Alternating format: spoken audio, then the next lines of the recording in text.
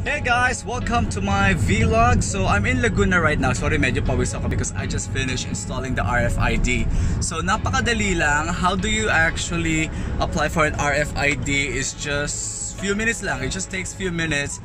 Maximum na yung 10 minutes. Fill up a form, pay 300, consumable naman yun. You can also add, and then they will be the one to install the RFID in your car. And then it will be activated in 30 minutes. So makikita naman siya like in every exit sa Slex. What's good about this is that you can use it not just South Luzon Expressway but in any other highways as well around Luzon. So we'll see. I just had it on kasi nga on November 2 lahat po ay RFID na. So there will be no teller anymore. So contactless na rin siya, which is nice kasi may iwasan yung pagkalat ng COVID because I mean you touch the money and you also hand it to the teller. So para maiwasan yung lahat po ay ino-oblige na mag RFID. So let's see kung gagana siya. Hopefully gumana na siya and then apply na rin kayo.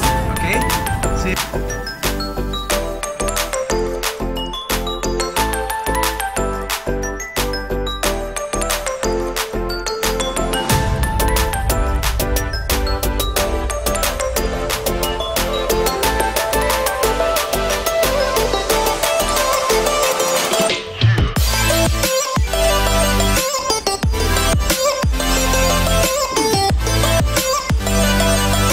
Para sa naman tong RFID quick reminders na ito. Now just in case na hindi gumana ang inyong RFID, then you can, ayan, teka medyo mainit, you can use this QR code para doon. Okay, so napakabilis lang and let's see kung gagana siya o hindi.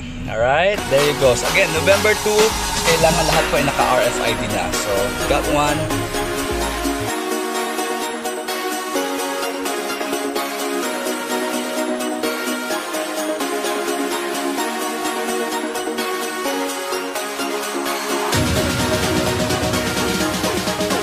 Yan, napakabilis lang.